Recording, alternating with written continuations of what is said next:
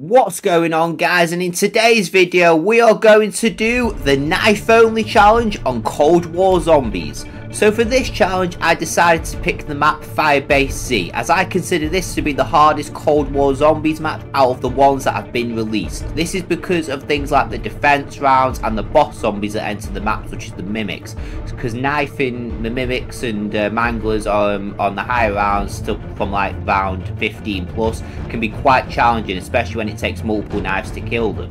So you know what, this is going to be a very fun video, right?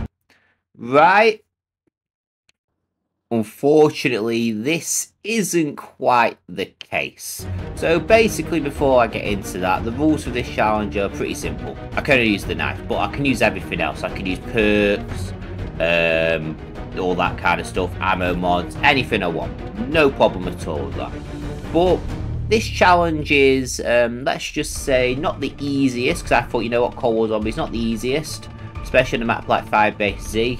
And it can also be quite depressing to do, as you'll find out in this video. So, yeah, fun times. The medals for this challenge are as follows. For me to get a bronze medal, I need to get to round 15. For me to get a silver medal, I need to get to round 20. And for the good old gold medal, I need to get to round 30. Let's see if I can achieve this monumental goal.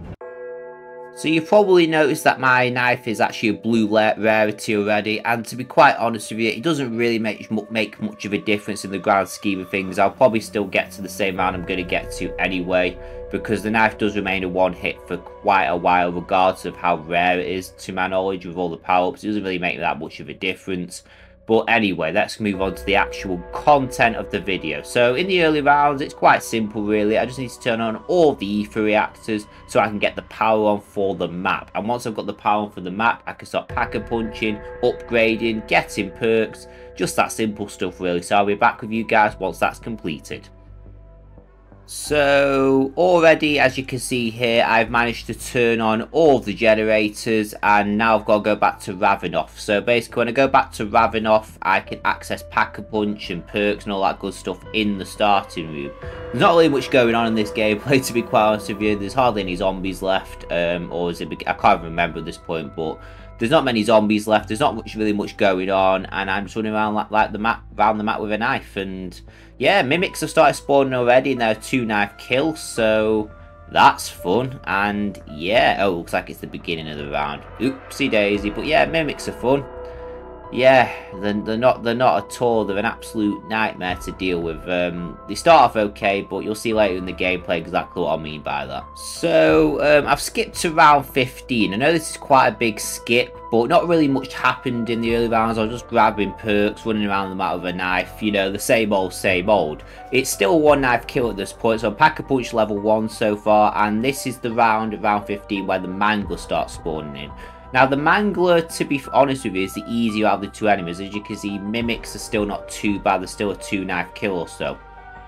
But later in the rounds, what mimics do, it really wires them up, is they do that grappling thing and you end up getting slapped up by the zombies really quickly.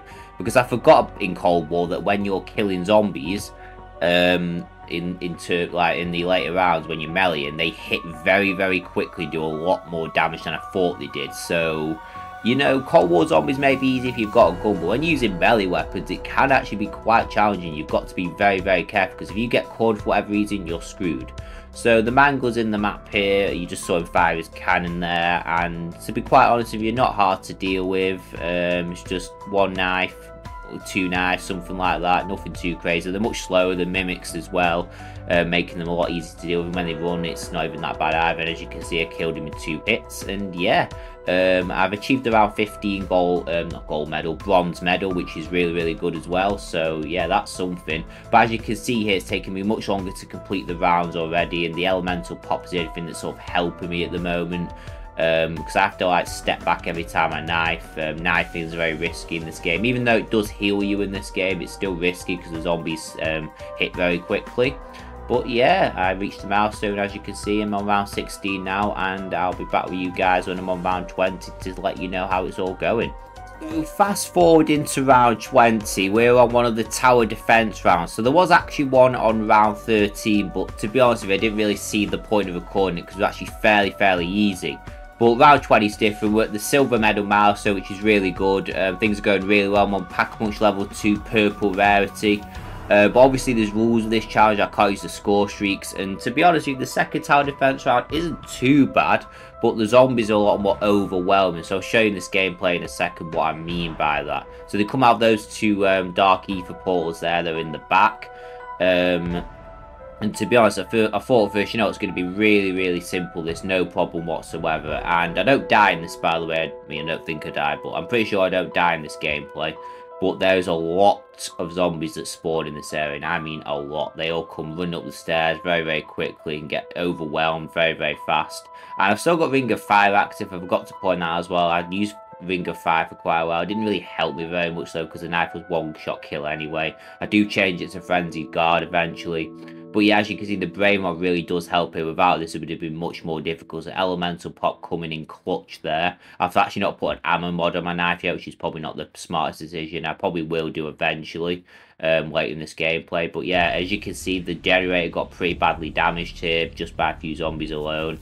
And there's still some spawning in, so it's not even over yet. But that brain mod's coming in clutch. Then mimics start spawning in, and you've got to be careful with mimics. So what they do is they grab you. Sometimes they grab you into hordes of zombies. Yeah, like that, you can get a lot of you can get damaged quite easily. So, but yeah, quite a few mimics do spawn in, and because of the mimics spawning in, they were able to damage the generator even more, which caused me a lot of problems. But then luckily, because this is Cold War zombies and they like being nice to you, you have to put they then target the generator that is in the map that you powered on at the start of the game. But the issue with this is if they attack it and they damage it too much, it can actually cause the game to not the game, but the game to become a lot more difficult, because you've got to repower the generators, and doing this with a knife will prove fairly challenging if I was to be doing that, because the zombies are running very quickly and they kill you at 100 miles an hour if you're not careful. So yeah, round 20 for the most part went well. Just got a bit hectic, but nothing I couldn't handle. And yeah, I'll see you guys in another part of the video where things don't go so well. So when I started getting into sort of the mid-20s, so in this gameplay here I'm in round 22, the big issue was not the difficulty as such at the moment. Yeah, the zombies are hard, they do hit fast, I've said that before, but these rounds take a very long time to complete. I'm talking like 5 to 10 minutes per round, and that might not seem a long time on paper when you guys are watching from an outsider's perspective. When you've got to do multiple of these, they take a long time to do. It feels like you're playing the game forever and ever. They become repetitive, and it's just knifing over and over again. And the zombies die very slowly because you're hitting them one by one in effect. And you've got to be careful when you do as well, because if I stand still or go in the wrong position, I'm getting whacked to death and I will die. So you know what, this is just me running around. This is the strategy, just running around this courtyard, around the helicopter over and over, because it's the safest point in the map. If I was to camp, this would never ever work. I'd be overwhelmed very quickly. And yeah, I've still got Ring of Fire on, but this is about to change. So in this gameplay here, I'm on round 29, a nuke's just got off, so a lot of the zombies have just died, and I managed to get my knife up to tier 3 Pack-a-Punch, and legendary rarity means I've got everything I need to get. I've also changed my power up to Frenzied Guard. This is because when you activate Frenzied Guard, the zombies walk at a shambling speed, so a very slow speed, and I can knife them much more quickly in the later round. So I'm really impressed that I'm on round 29. Things are looking up. Things are going pretty well, but the mimics are becoming much more of a problem. As you can see, they're dragging me into hordes like that. Sometimes I get lucky, sometimes I don't, but when I do get dragged into hordes, sometimes loads of zombies will hit me as the mimic is dragging me into the horde. Got to be very careful. People think Cold War is easy, and yes, it is easy, but when you're doing things like this where you strip yourself down to the bare minimum, it can become a very difficult challenge, especially with these mimics. I've not died so far, which might sound quite ironic, but that does change, trust me, don't get me wrong, it does change. So finally I made it to round 30, so I achieved the gold medal, and I was really excited about this until I realised it was the next tower defence round. Now, I know what you might be thinking, oh, it's just going to be the same as the last one, but not on Firebase Z. I mean, it's the only map with tower base rounds, defence things anyway, but yeah, a thing called an Orda spawns in. And let's just say this causes me a few issues. I don't actually die during this gameplay, nothing like that, but you can't really do much with this. I mean, all I can really do is just kill the zombies and let the Order damage the generator and completely screw me over. And then I've got to turn the generator back on afterwards, which is another challenge in itself. But I've got to be careful with the Order as well, because he launches dogs at you, he can kill you very easily. I've got to be very careful, and obviously there's loads and loads of zombies spawning. You look at it, it's absolutely crazy. And the fact that I've got the Order attacking me during this is absolutely wild. Frenzied Guard just does help. As you can see in the gameplay, the zombies go very, very slow, and it makes it an easy knife to remove the threat. But that's not the point. Like, with the Order in the map now, it just makes things a lot more difficult. And yeah, and there's manglers, there's mimics and everything that's spawning, so this does get quite tricky, and it does get overwhelming. And you'll see in a second that let's just say that I'm not able to defend this. It's not happening, because you've got to kill the Order to end the round, and there's no way I'm killing the Order. I know that for a fact. So, as you can see in this gameplay here, I'm desperately trying to knife the Order, even though the reality is this is clearly not going to work, so I'm simply not doing enough damage. And yeah, he completely destroys the generator along with all the zombies, and he gets sucked back into the dark ether, I should say. So yeah, round 31, I've got a generator I need to turn on. I paused the game because I think it's time for a break, and I'll come back to this in a second. So yeah, as you can see, I'm on round 31, and I begin to power up the generator, and surprisingly enough, this doesn't go too badly, because I'm not going to lie, a lot of the zombies were distracted by the generator itself, so I just had to focus on the zombies that were coming towards me.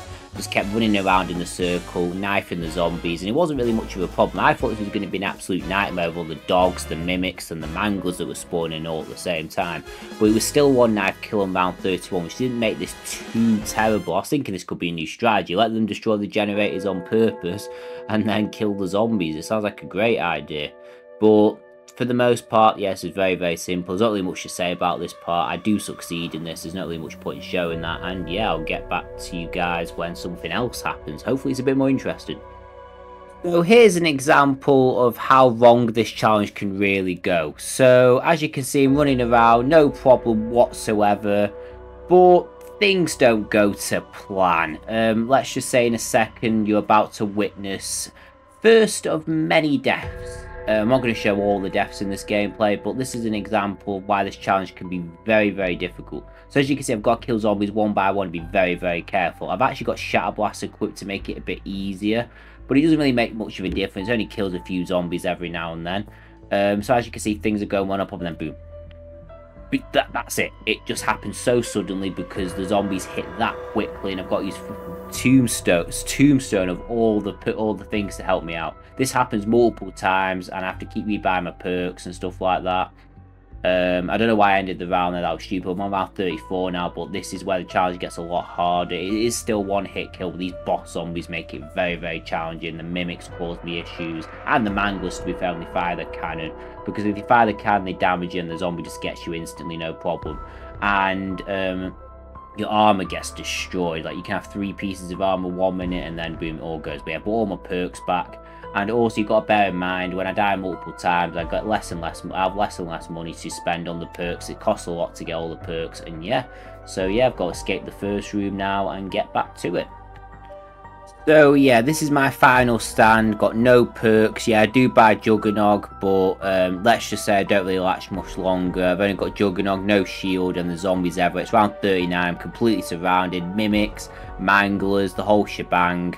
Yeah, mimics are a nightmare because you've got to be so careful. They hit really quickly. It takes like 5 knives at this point to even take one down. And yeah, they swipe. That's what they do. They grab you, and then yeah, another mimic came behind me and it killed me. So yeah, it was the mimics. The mimics was my demise.